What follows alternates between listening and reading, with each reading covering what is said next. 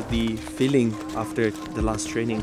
Yeah, I think the feeling is good. We are in the beginning of the season, and yeah, I'm looking forward for the first individual race, and yeah, we will see. No matter how long I've been in the World Cup circuit, I think I was here first time 2005 already, but I still feel excited. It's always the first individual race of the season. You don't really know how your shape against the others, so I still feel excited. It's a very icy snow because of the temperature being a bit up and down.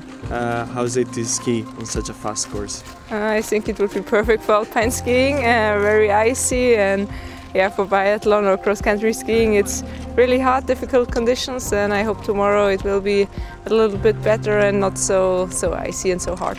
In these conditions it's not only about how fast the ski is, but you really have to be comfortable to ski with the pair that you choose, because it's a big difference is that if you can feel comfortable or if it's slippering all the time. So I think that this is what we are looking for today. It's every year the same for every athlete. You don't know where you are, and yeah, I can say I've trained a lot in the summer and I'm feeling good and I stayed healthy, and I hope yeah, the same for the season to stay healthy, and yeah, then we will see. And my goals are the World Champs in Hochfilzen, and yeah, it would be perfect to win a medal there.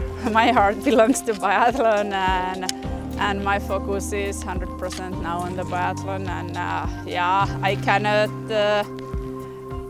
expect anything. Oh, I don't want to expect anything less than what I have already got in the past years, but the competition is really tight, and I know that I have to work a lot to compete against the young girls.